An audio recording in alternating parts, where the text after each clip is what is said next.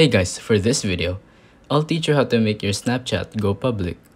This is a very simple tutorial and I'm sure you will learn easily if you watch the whole video.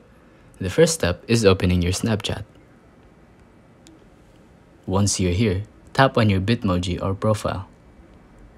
But before we start, go to settings at the top right corner and then find privacy control.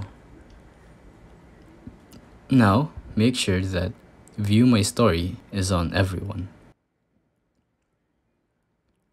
So go back and then scroll down and tap this Create Public Profile.